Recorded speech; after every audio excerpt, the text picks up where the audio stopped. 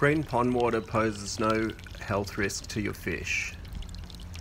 In fact, it's actually keeping the water fish safe. It is caused by a lack of nitrifying bacteria. Nitrifying bacteria are needed to process ammonia. Fish produce ammonia when they breathe. Ammonia, even in small amounts, is very toxic to fish.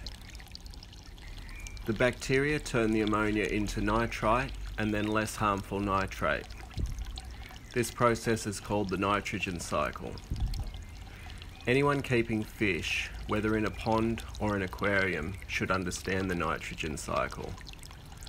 I have a video explaining the nitrogen cycle if you want to check it out. Anyway, if there isn't enough bacteria to convert the ammonia, something has to do it. Enter single-celled algae. This tiny floating algae turns the water green, but it is eating that ammonia, nitrite and nitrate, therefore keeping the pond safe for the fish. To show you what I mean, I tested the water with an API master test kit. The ammonia was 0, the nitrite was 0, the nitrate was between 0 and 5 parts per million, which is perfectly safe for fish. In fact, they will tolerate nitrate between 20 and 40 parts per million.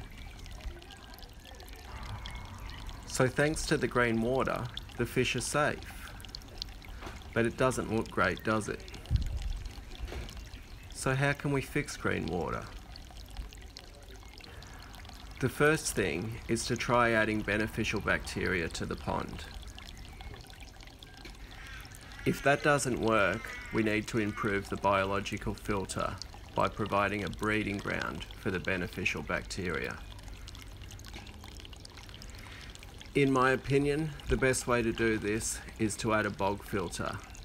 I have videos explaining how they work and how easily you can build your own. I'll put some of the links in the description. I should also mention that it is completely natural for a new pond to go green. This is because the nitrifying bacteria population hasn't fully established itself. This pond here was built using an Aquascape small pond kit. It's currently around 6 months old. If the water doesn't start to clear in another 6 months, I will be putting on a bog filter. I hope this has been helpful. If it has, please like and subscribe, and I'll see you in the next video. See ya.